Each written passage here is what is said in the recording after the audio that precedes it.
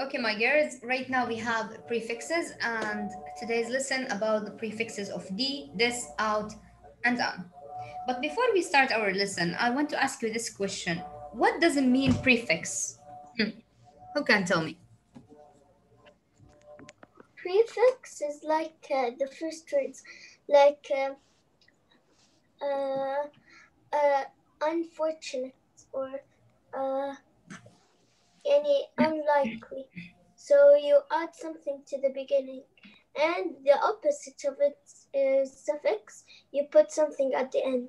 Excellent, excellent, excellent, Malak. Great job. This is the definition of the prefix. Prefix are words or letter or number, like placed before another. we put it before other words.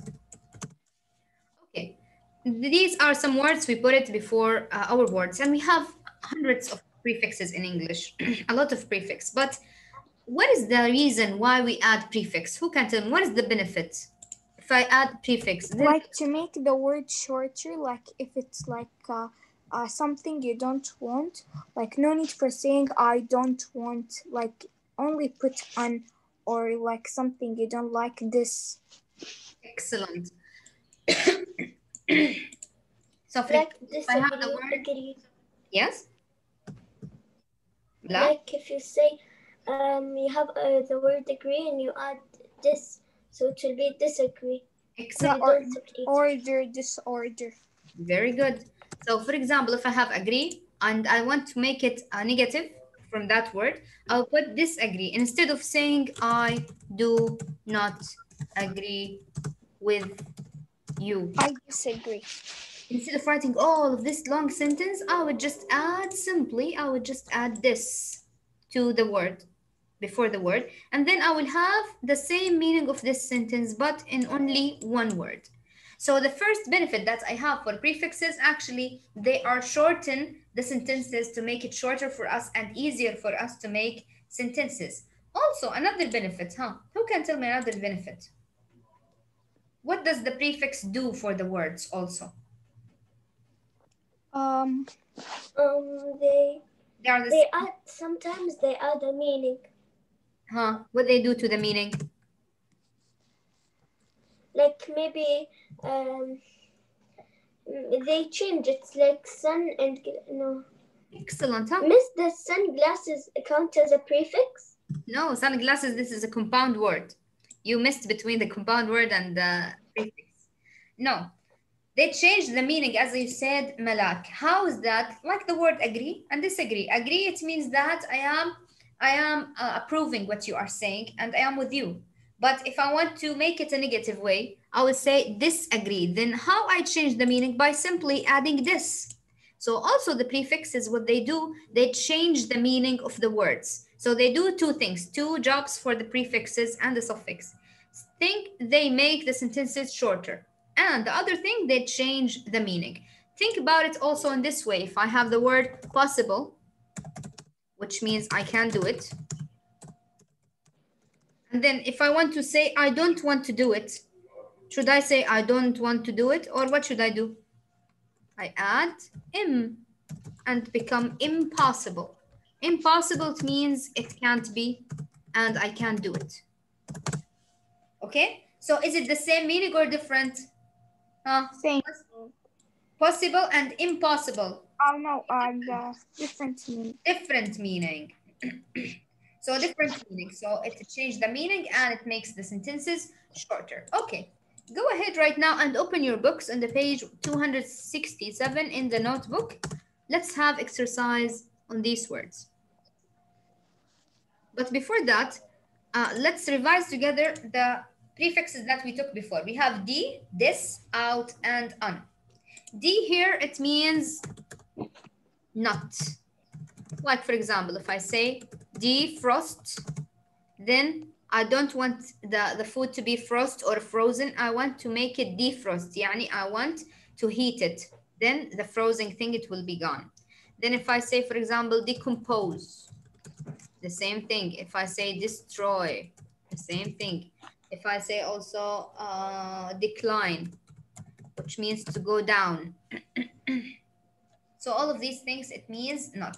Also, I have this, another word that means not. Like, for example, disagree.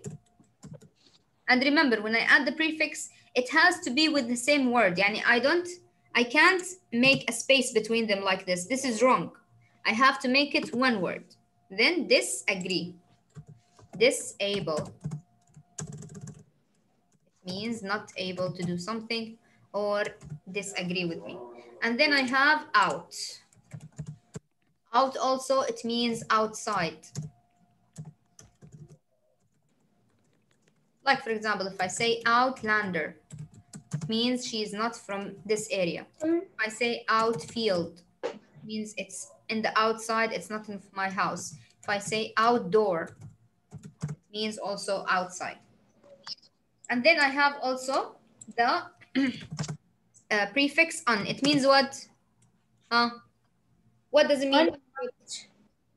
Not also. Excellent. So un, it means not.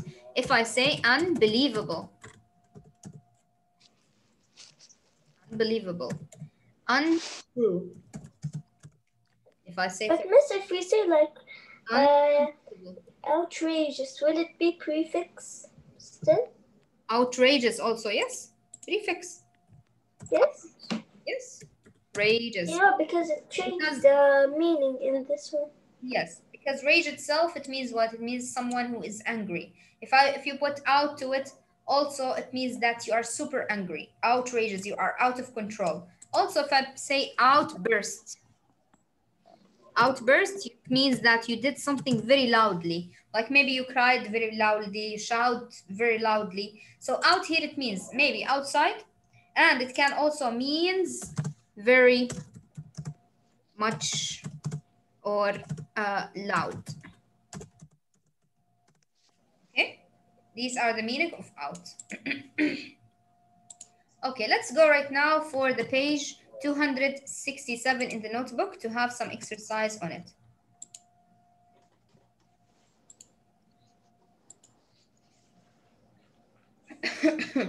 We have this page. Did you open it, all of you?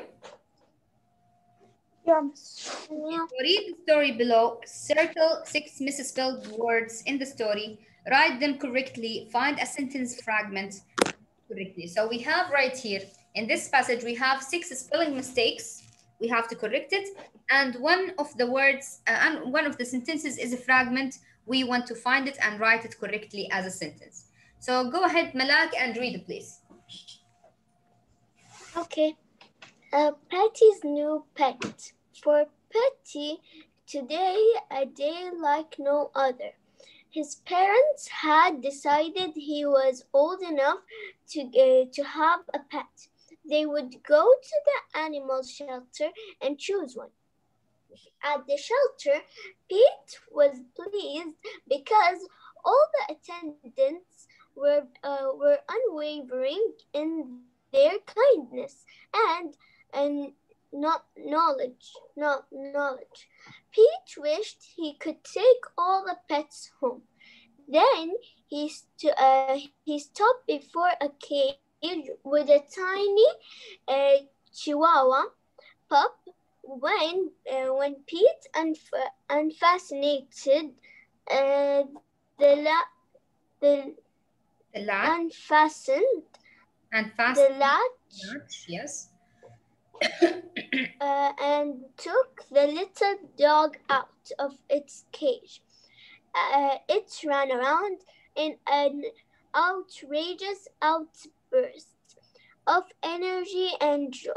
The little pup gently licked Pete's face. Pete thought this was an outstanding puppy. The veterinarian examined the pup and gave it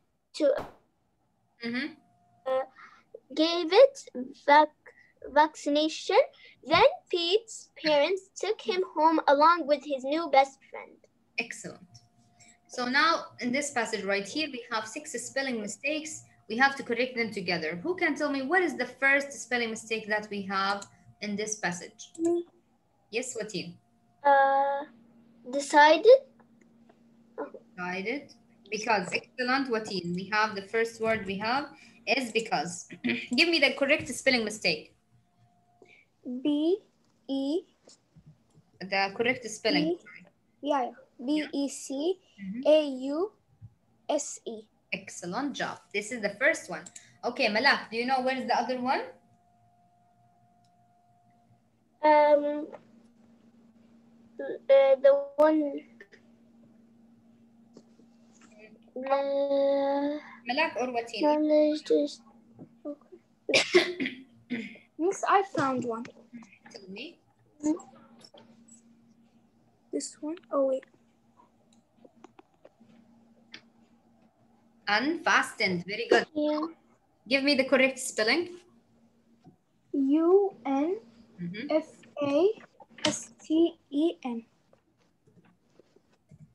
Unfasten. Excellent job.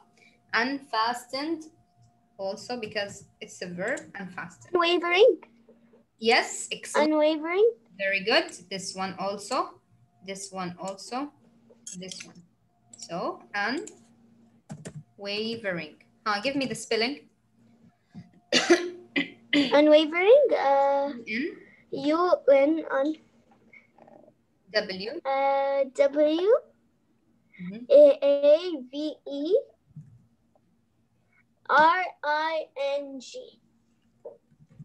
Excellent. Number 4.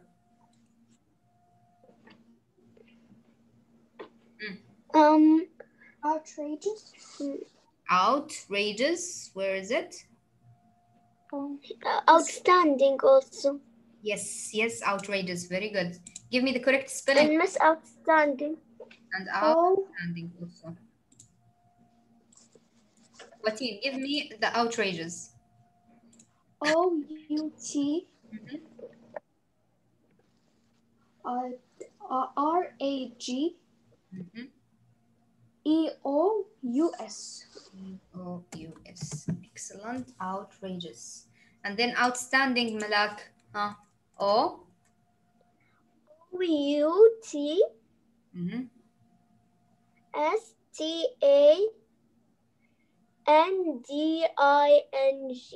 Excellent job. Number 6. What is the last one that we have?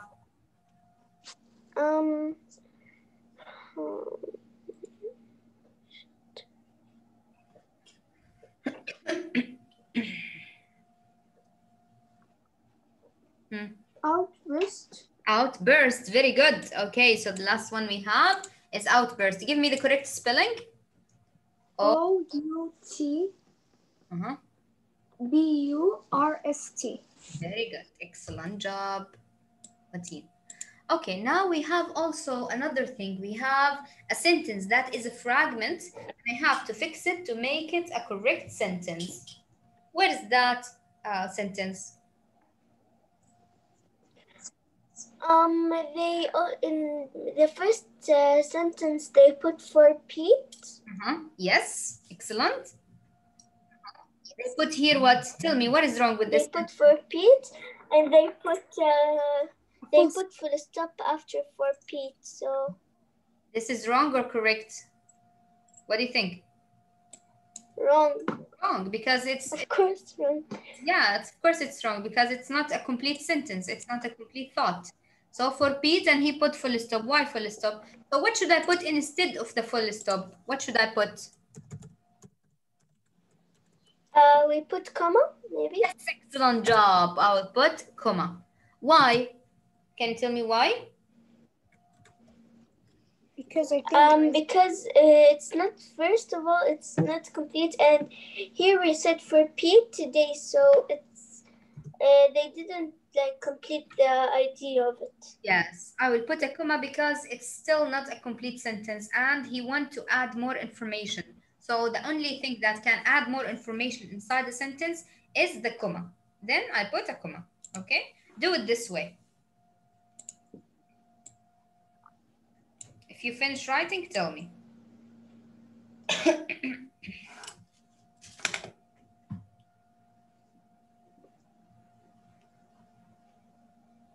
Miss, I'm done.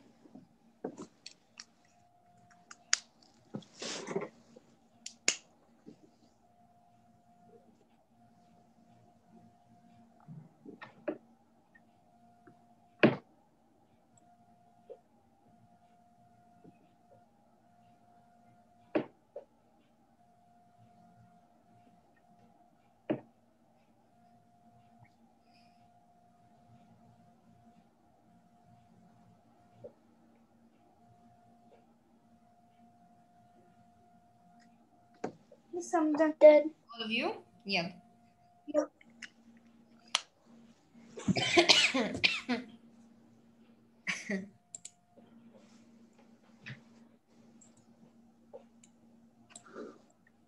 Okay, the next question, Wateen, can you read it and take number 8 for you?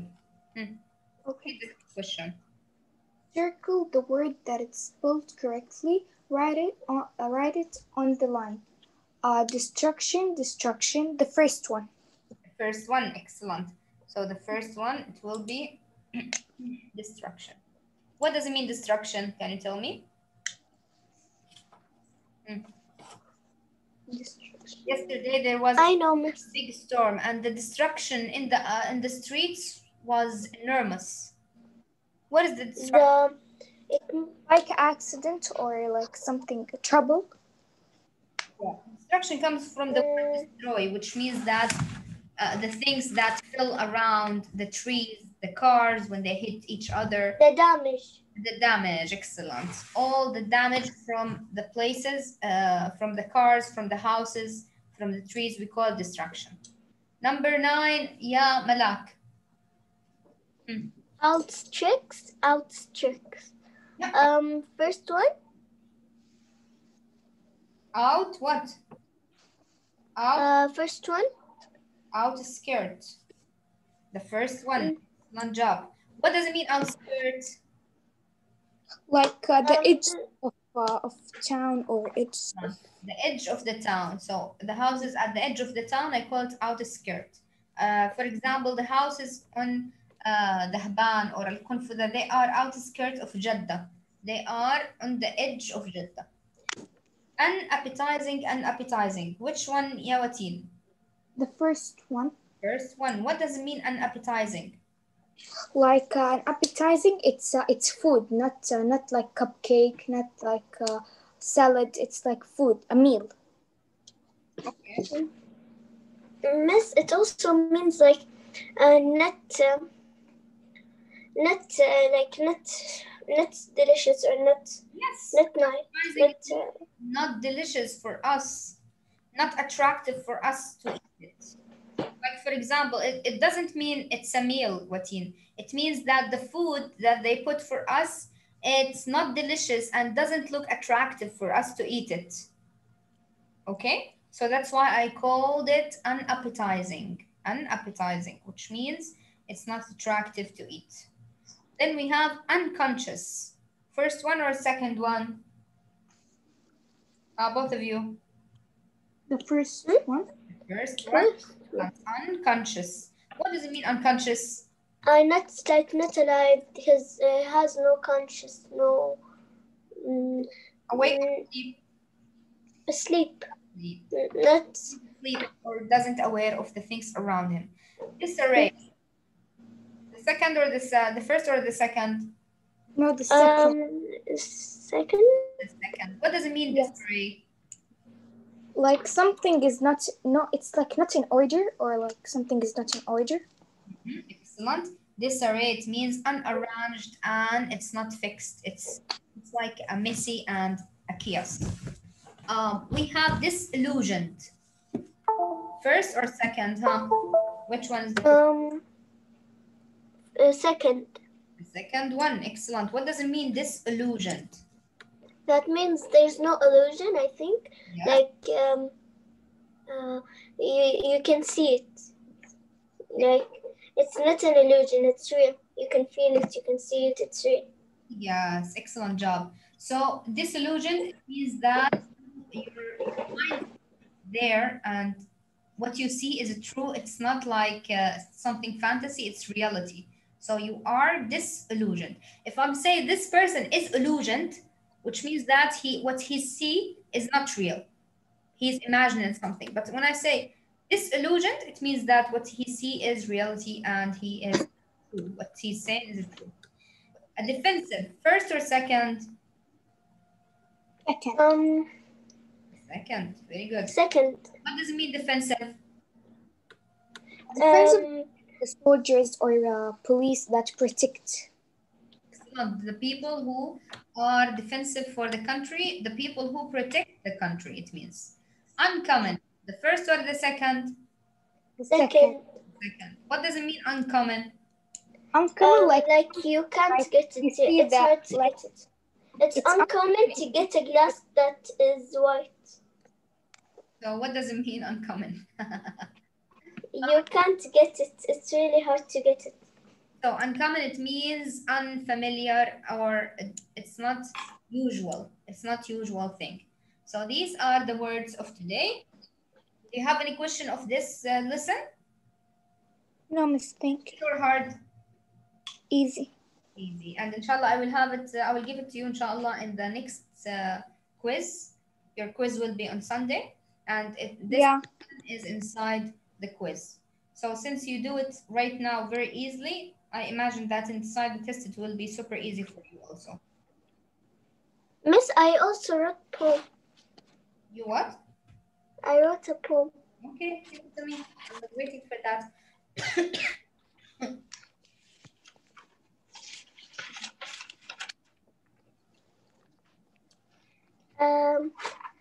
Pop, lollipop, you are so sweet. Pop, lollipop, you are to eat. Pop, lollipop, you are the treat.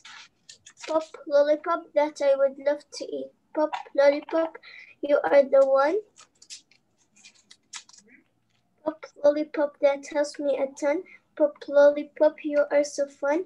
Pop, lollipop, you just won. Pop, lollipop, stop and just have fun. Nice one, I love it.